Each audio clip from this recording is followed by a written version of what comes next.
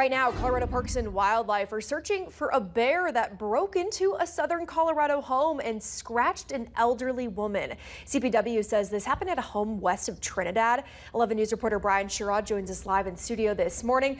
Brian, this is actually the second bear attack in the Trinidad area in just 2 weeks. And cautious CPW set up a trap in the area if the bear returns. And per their policy, if they capture the bear, it has to be humanely euthanized, as it is considered dangerous for injuring a person. Now take a look at this picture of the scratches the bear left the woman on her leg. CPW says the woman woke up to a crashing sound and her dog growling early Friday morning. When she opened the doors to her mudroom, the small bear leaped at her. The woman claimed the bear weighed less than 100 pounds. The bear escaped by tearing through an open window system. Now, CPW says the woman declined medical attention for her scratches. This is the fourth reported bear attack in the state so far this year. Although CPW says they don't believe the two recent attacks in Trinidad are related. CPW says if you are ever in contact with a bear, remain calm and wave your hands overhead to get the bear to leave.